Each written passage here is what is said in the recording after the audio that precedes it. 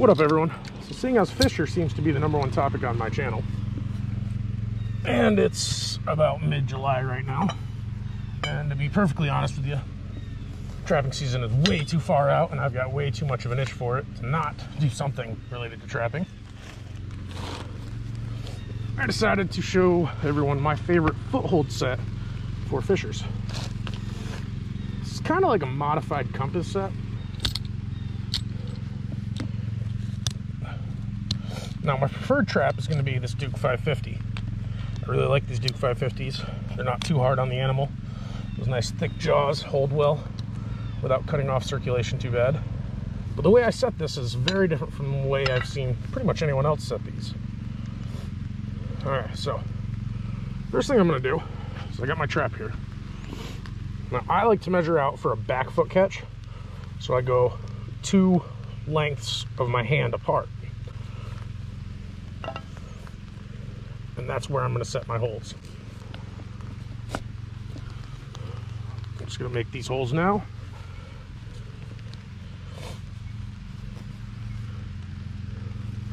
Just to give me an idea. And since it's my own yard, I don't really care.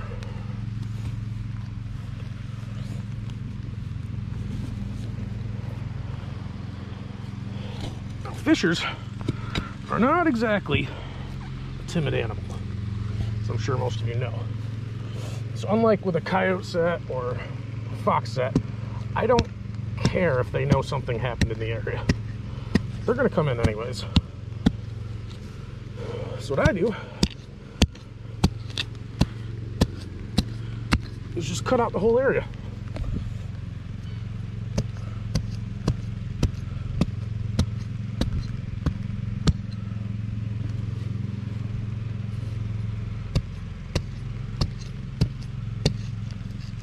Definitely need to be super precise.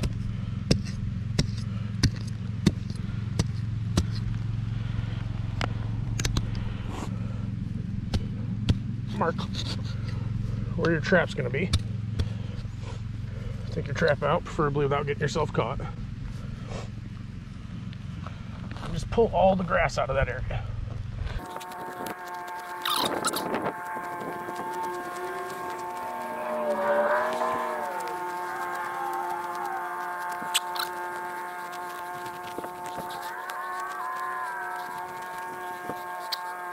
So there we go. Got the area tore up. Definitely doesn't look like it should. Definitely not natural looking. It's going to catch the eye of any predator going by. Okay, so now that I got the hole dug out, I'm going to figure out where my trap's going. It's going to be right here, dead center. And my theory is I want to get the fisher inside this square. And once he's here, I want him to walk around everywhere, stepping on everything to try to figure out what's going on here. So, mark out my trap spot. It's going to be about there.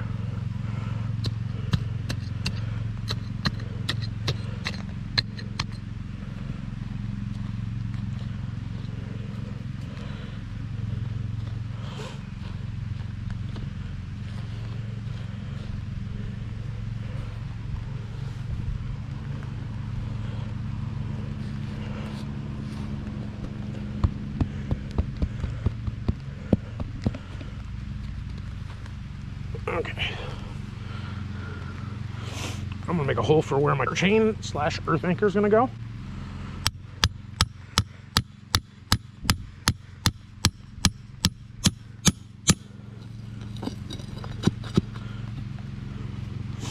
I'm just gonna bed my trap. Drop the chain in the hole.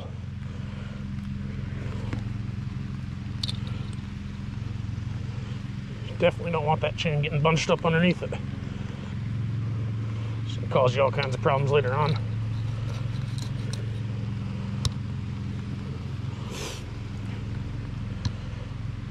Trap ready to fire.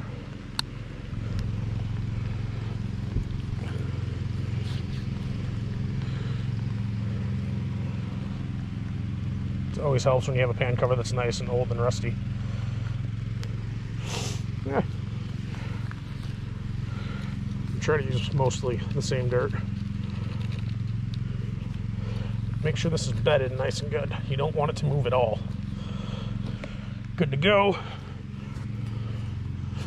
I'm going to put a hole in the corner of each one. And I don't want to tilt them inward, so that way when the fisher comes in, it forces him to go inside of this catch diamond.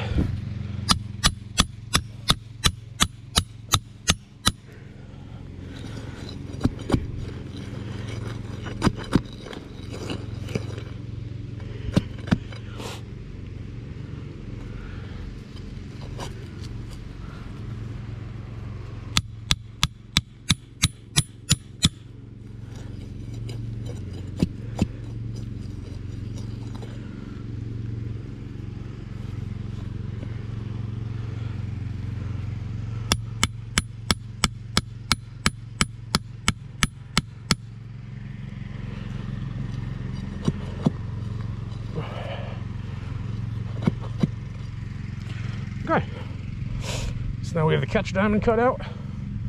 We got the holes set for each of the lures and the trap in the middle. Again, I've got these really far out because I want a back foot catch on that fisher. I want him to wander around inside of here a whole bunch until he's caught. So now I'm going to need a few sticks. Okay, so the first thing I'm going to want for a lure is something that's a long call. Dunlap's Hellfire works good. This lightning in a bottle also works pretty good. We're going to drop that down in a hole.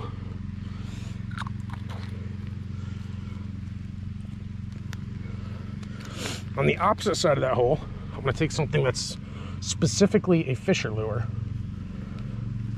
In this case, I think it's Hawbackers.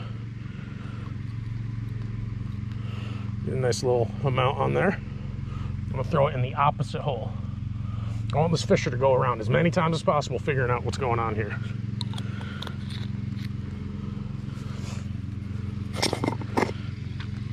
And just like before, on one side, I'm going to take my bait of whatever kind. I don't really think it matters that much. I'm going to drop it down in that hole.